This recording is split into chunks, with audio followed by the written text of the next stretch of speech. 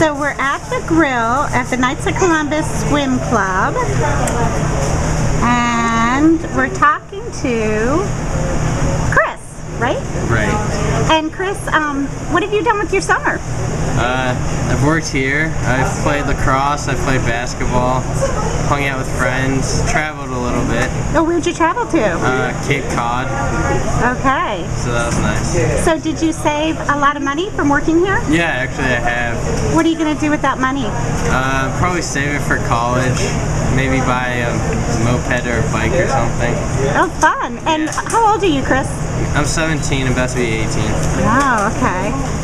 So you're going to be thinking about college. Yeah.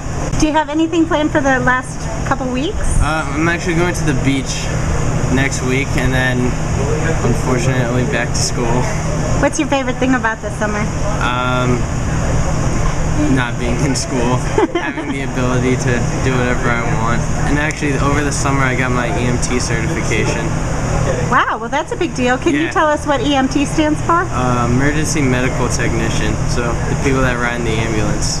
Cool. Yeah. Well, good So luck that to was you. very exciting. That's going to be great. Thank you.